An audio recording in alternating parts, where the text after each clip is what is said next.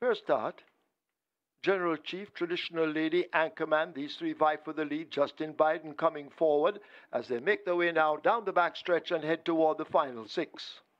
General Chief eking out a half a length lead over Justin Biden, closing in on him as they flash past the 6. Traditional Lady races next in the green. Real Boss right alongside, hugging the rail. A gap of some 2 lengths back to Anchorman. Print Quality a half a length further back, and the trailer is a Jack of Spades as they leave the 5 and head toward the half mile. Real Boss, just a leader from Justin Biden. 3/4 of a length separates them. Now a length as Real Boss increases the tempo up front and slips away now by some 2.5 to 3 lengths. Justin Biden continues the chase. General Chief is a further 4 lengths in behind Justin Biden. A gap to Traditional Lady joined by Anchorman. Jack of Spades a further 3 lengths back. And last of all, it's a Print Quality.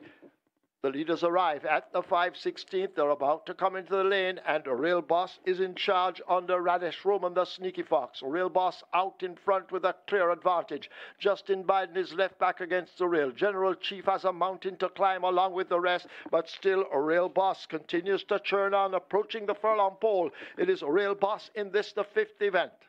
Real Boss out with a clear advantage, being chased all the while by Justin Biden, but it's all in vain as Real Boss has put paid to them all and left them all for dead. Real Boss cruising in under Raddesh Roman to take it by maybe double digits.